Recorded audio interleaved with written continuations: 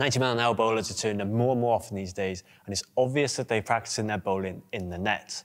But what are they doing away from their net sessions, which separates them from every other fast bowler out there? Today, we're going to look at 4 simple gym exercises which can take your fast bowling to the next level. This session is going to be focused on building your upper body strength with some accessories to help you with a bit of muscle building and, most importantly for fast bowlers, injury prevention. So let's get into it. For the first exercise, we're going to be doing pull-ups, and this is going to be our strength component of the workout. So we're going to be doing 5 sets of 4 reps. As a fast bowler, we all know that you need an all-round strength, but today's session is going to be completely focused on the upper body, and then we'll do another session later on focused on the lower body. 2 movement patterns which are really good for fast bowling is your vertical pull-in and your horizontal push-in. So today we're going to be tackling the vertical pull-in aspect of this through a pull-up, but you can do this with other exercises like a lat pull-down. The pull-up is great for scalability. So as you can see, I am using a kettlebell here for weight.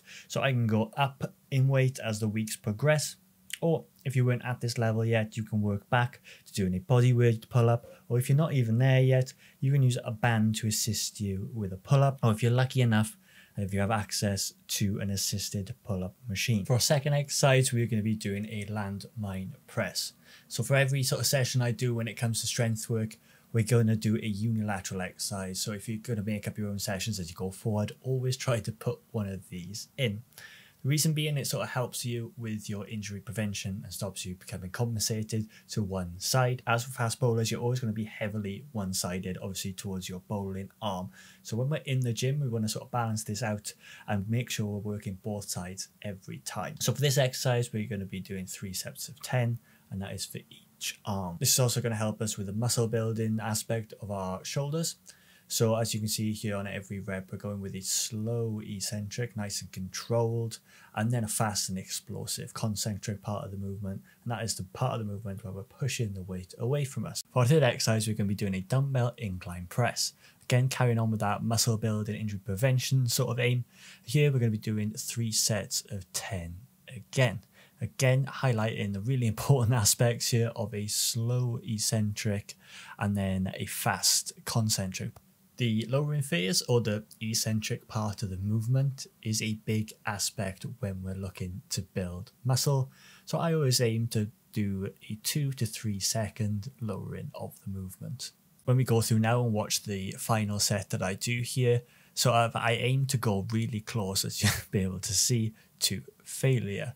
There's reasons for this, that this is sort of where we're aiming to get in terms of where we're going to get that most muscle building effect. If you ever do one of our programs, you also see that we always highlight a reps in reserve, and it'll always be around 1 to 2 when we're doing our muscle building stuff. This is just a highlight for our athletes to make sure they are working close to failure.